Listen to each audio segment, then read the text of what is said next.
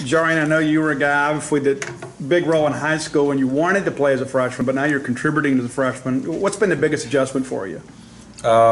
Mostly just the game speed and picking up on simple plays. Basically, in high school, you know, there was a certain amount of plays that you would run in high school, and basically, if you were that guy, you would play man most of the time on your team. So basically, just picking up on plays and just making adjustments. Martin's already got an interception. Does that motivate you to think, you know what, maybe I need to step in front of one? Yeah, that's my dog. We compete with each other every day. We tell each other what we are and aren't gonna do. So I guess it's my turn to get one.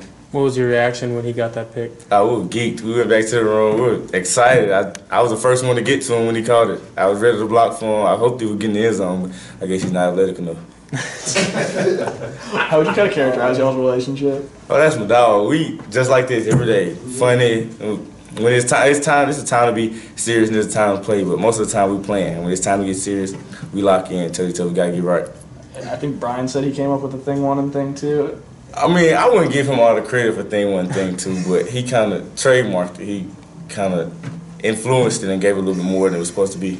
You guys have t-shirts or anything like that yet? Thing nah, one, I think thing we're two? gonna look into getting one. Okay. Getting one. Y'all read Cat in the Hat in a while? Oh nah, I don't know about no cat in the hat. So Coach Buckley obviously is a guy that's been on you for a long time.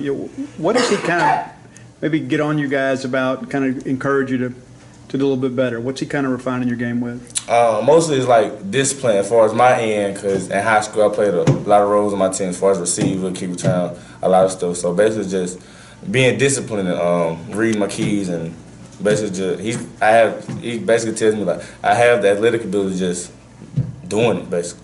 You guys are playing behind a couple of really good corners in Cam and Reese. What is it like learning from them and trying to get better with them?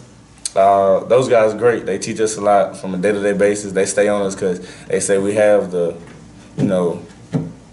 ability to go all the way. So basically just stay on us and tell us what we can and can't do and just try to lead us on the right direction. What's the mentality in the cornerback room when you're playing a team that wants to run the ball as much as Kansas State does? If they're going to run it, we're going to come out.